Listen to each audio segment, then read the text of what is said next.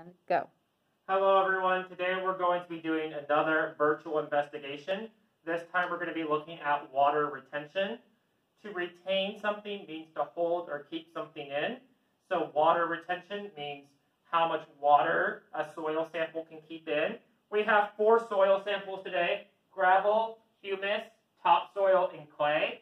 And we're going to be looking at how much water they can hold in. If a soil sample can't hold the water in, it will drain to the bottom of the graduated cylinder because water or soil can only hold in so much water. So we are pouring in 100 milliliters into each, and we're going to see how many milliliters each soil sample can hold in. The water that it holds in will stay in the funnel with the coffee filter, and the water that it cannot retain will drain to the bottom.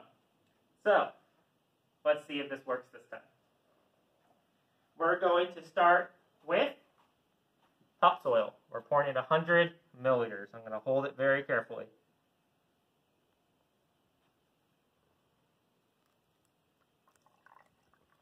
Now, as you can see, it begins to drain. As that one is draining, we're going to move on into gravel.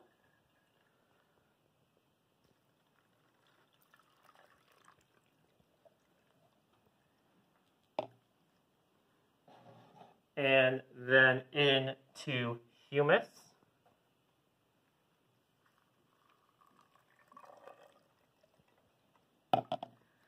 And finally into clay.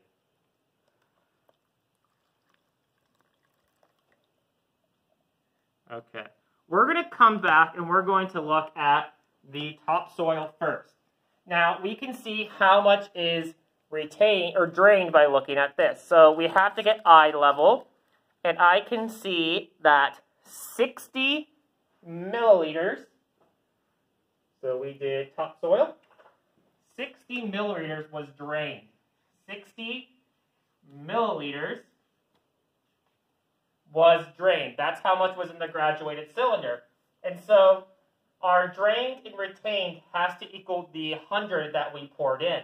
So if we do 100 minus 60, the poured minus the drained, that will give us 40. So 40 milliliters was retained.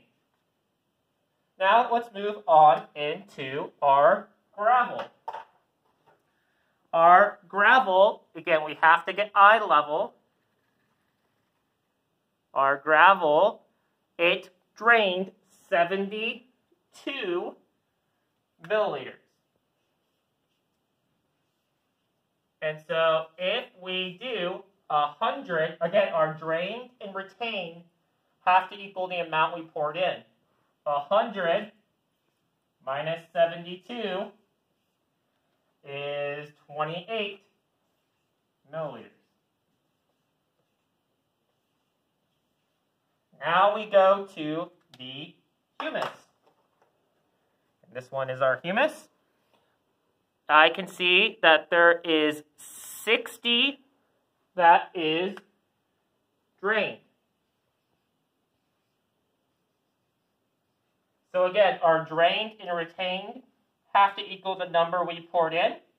100 minus 60 is 40. So we have 40 milliliters retained. The final one is clay. So if we look at clay, we have 75 milliliters that are in our graduated cylinder. So 75 milliliters are drained, which means 25 milliliters are retained, because 100 minus 75 gives us 25.